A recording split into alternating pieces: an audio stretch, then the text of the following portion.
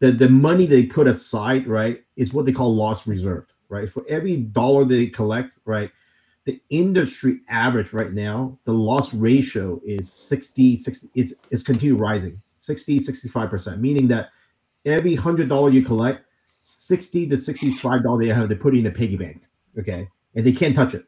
It's not operating; it's dollar they collected from you through that process. Now, after a year, if you have no claim during that year process, then that 65 becomes unlocked. It goes back into working capital.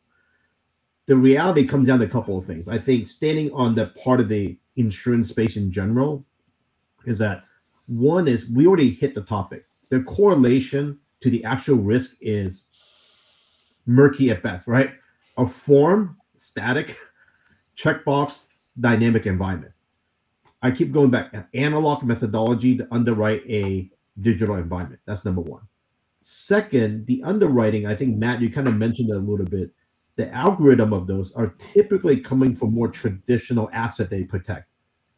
Home insurance, fire insurance, like my home insurance, right?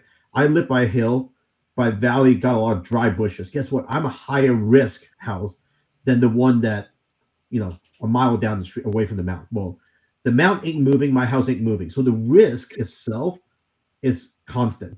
It doesn't change from that perspective. Sure. Cyber risk, guess what? It is changing like every single day. But if you take that underwriting methodology in place, all of a sudden you're going to find yourself going, guess what? The underwriting is not working. They end up losing the more claims because you might appear to be a safe environment that you're so far away from the mountain, but because of poor security hygiene, you're getting break left and right. So now the loss ratio keeps going up. It goes to 60, 50%, 60%, 65%. It's just a matter of the correlation of the underwriting is not tied into the